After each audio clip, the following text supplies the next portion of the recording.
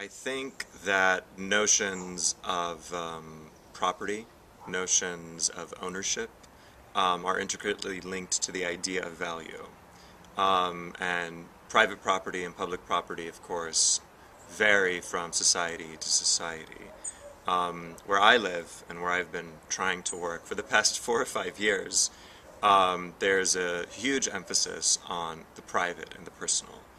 So much so that there are, in fact, little to no public institutions, and there really is no space for any sort of public initiative. So the idea of value is completely privatized.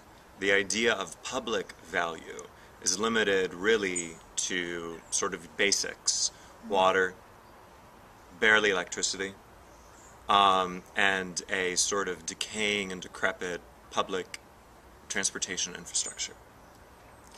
So one of the challenges that any new cultural initiative confronts, not only in getting audiences to sort of convince them about the value of our work, whether it's a theater production, an art exhibition, a concert, but in getting funders to understand and to convince them about the value of our work is extremely difficult, because we're working against a system that devalues publics.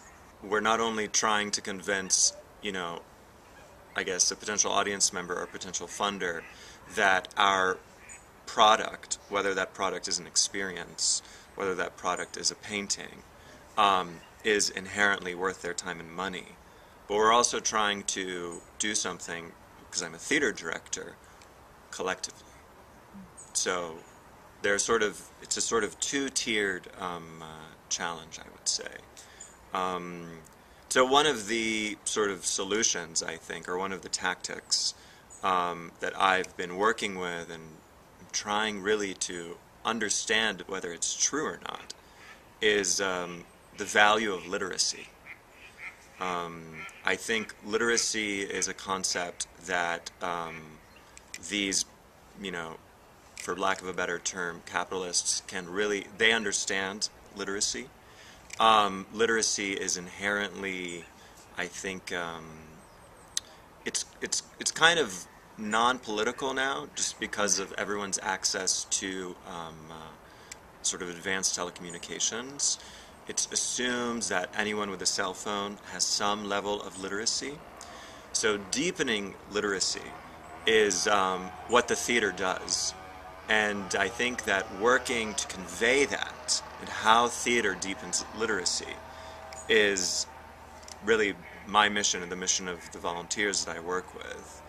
Because a culture and a society that knows how to read, really read, and write,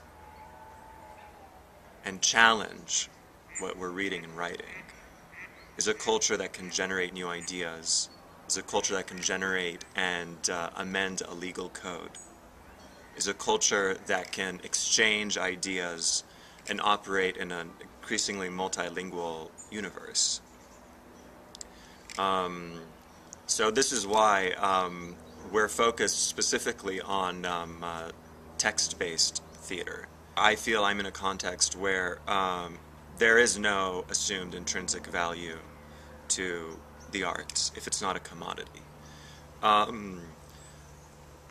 Vis-a-vis funders, I think the instrumental value is evident in the discourse of the sort of foreign aid agendas.